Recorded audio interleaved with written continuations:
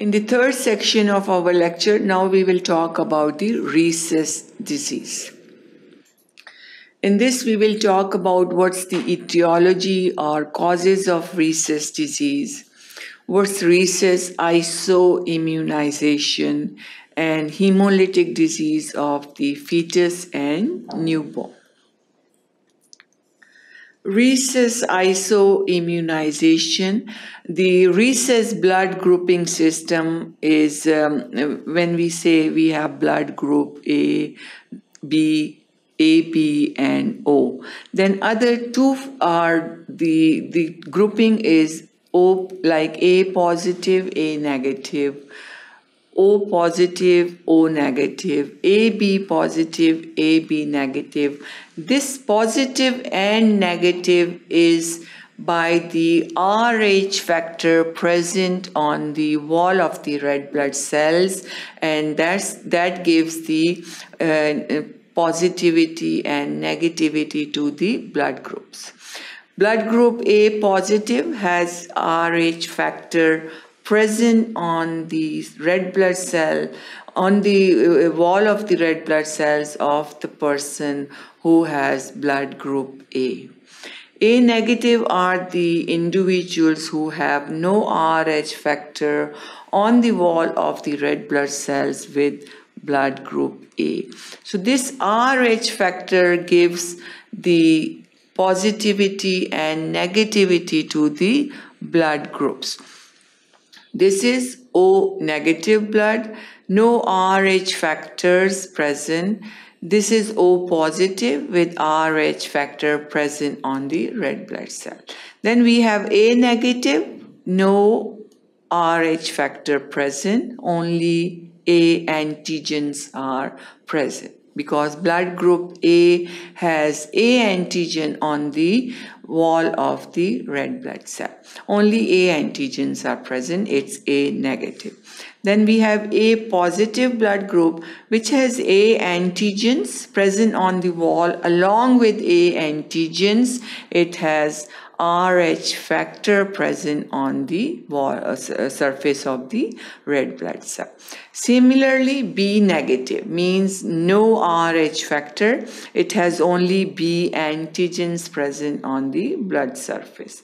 But B positive has Rh factors along with the B antigens. Now, AB negative. Negative means no Rh factors. It has both A and B antigens on the surface.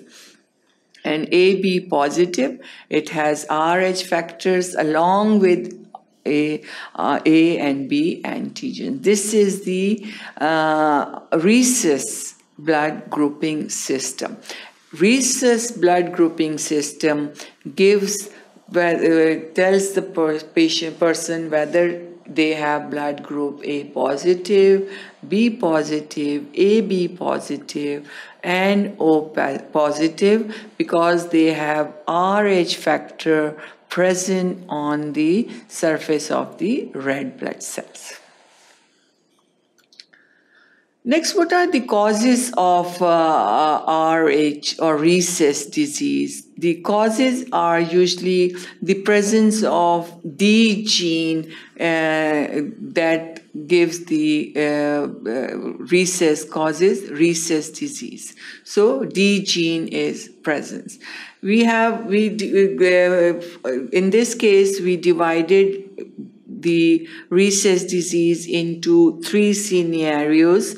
In the first, mother is usually Rh negative when the Rhesus disease is present. So mother is always Rh negative. They don't have Rh factor on the blood they have. It may be A negative, maybe B negative, maybe AB negative, or O negative. So mothers are Rh negative. So Rh, in this case, Rh negative mother, Rh negative father. So they have DD. The positivity, Rh positive, is represented by capital D, big D. So in this case, Rh negative mother is Rh negative, father is Rh negative. Usually all the offsprings will be Rh negative. They won't develop Rhesus disease because all the offsprings are Rh negative. No Rhesus disease, no complications can occur. In another case, if mother is always Rh negative, to develop the Rhesus disease. We are talking about the Rhesus disease. So Rh negative mother, DD, Rh positive father, but the father is heterozygote, means one Rhesus gene, D gene is present, one is no Rhesus D gene is small d. So mother is DD, father is D, capital D and small d. Now father can give one big D or one Rhesus gene to half of the offsprings. So in this case, half of the offsprings will be Rh positive. So Rh negative mother with Rh positive fetus usually give rise to Rh incompatibility or Rhesus disease. In the third scenario, there is Rh negative mother, DD, and Rh positive father, which is homozygote. Both are DD or Rhesus genes. Now the father can give Rhesus gene to all of the offsprings, and all offsprings will be Rh positive. So that's how the Rhesus disease develop, if depending on the blood group of the father, whether they are homozygote or heterozygote for the Rhesus gene. Now what happens with the Rhesus disease? Etiology, what causes Rhesus disease now? We mentioned that the mother is Rh negative and the father is Rh positive. If the fetus is Rh positive, in the first pregnancy, the blood is transferred from the fetus to the mother, and then the mother form antibodies against the blood.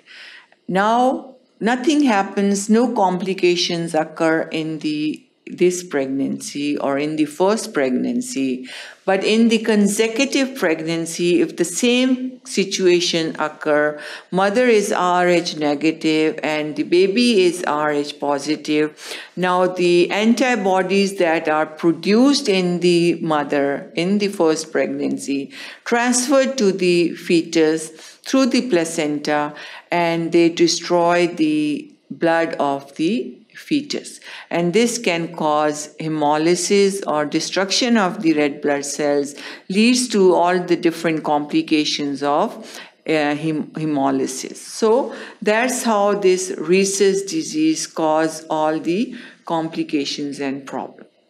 So first pregnancy is usually safe, nothing happens, but consecutive pregnancies with the same scenario, with the same positive baby, blood Rh positive or blood group positive Rh factor, usually cause complications. So if you see in this diagram, this is the feto-placental circulation, the fetal red cells with D antigen. Now Rh positive baby has D antigens present.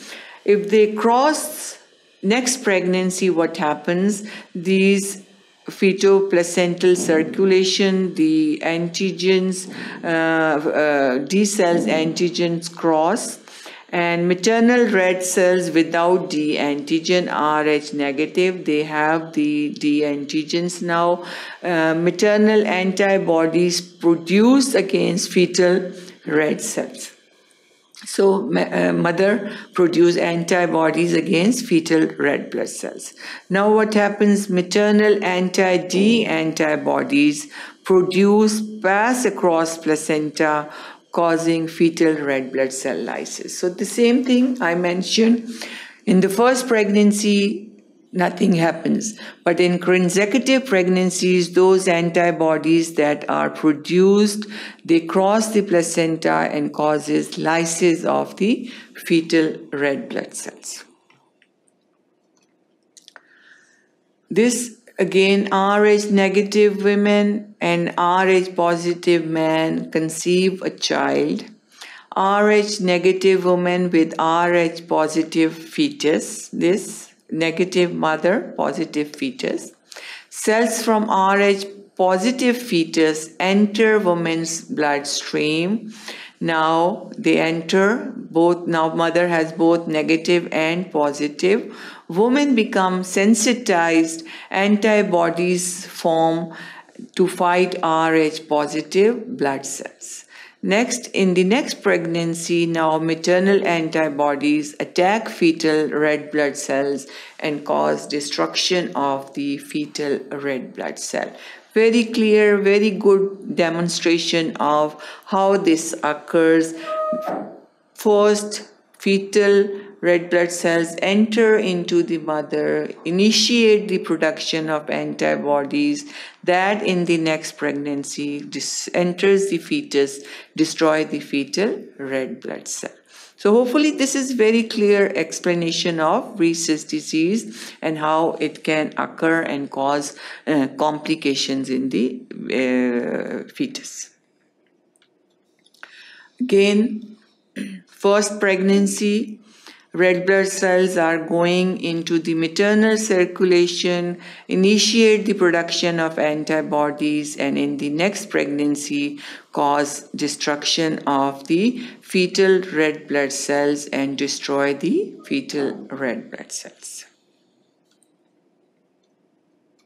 So that was in detail about Rhesus disease and how it can occur and how it can affect the baby. Thank you for watching sqadia.com.